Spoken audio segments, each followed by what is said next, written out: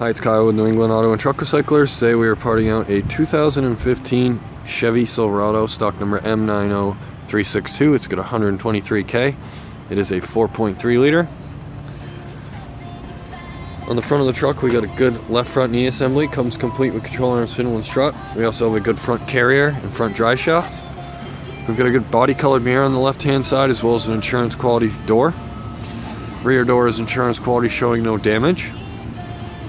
We got a good complete rear axle assembly, as well as rear leaf springs. We also have a good rear dry shaft and fuel tank. Left quarter panel on the bed side has one small ping in it right there. We are actually doing this bed complete with gates. On the gate it does have a little bit of lip work right there. The right side of the bed has been repainted. This is complete with lights, with gate. Rear bumper is insurance quality. She's got one tiny little ping in it right there. We have a good trailer hitch. Right rear door has been repainted. They did an excellent job on it. The front door is insurance quality. It does have a little bit of lip work right there.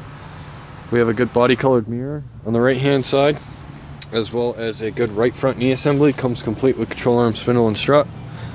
We also have good front axle shafts. On the inside of the vehicle we got good trim panels all the way around, as well as a good window master switch. We've got an electric driver's seat. We've got the center section with the cup holder. Good passenger seat. We got a good rear bench. We've got a good dash bag, as well as curtain bags in this vehicle. We've got a good glove box assembly. We have a good radio receiver, as well as heater controls. We've got a good column with tilt, cruise, and delay. Bag is deployed. We also have a good speedo. Unfortunately, due to the way the vehicle is hit, it has not been ran.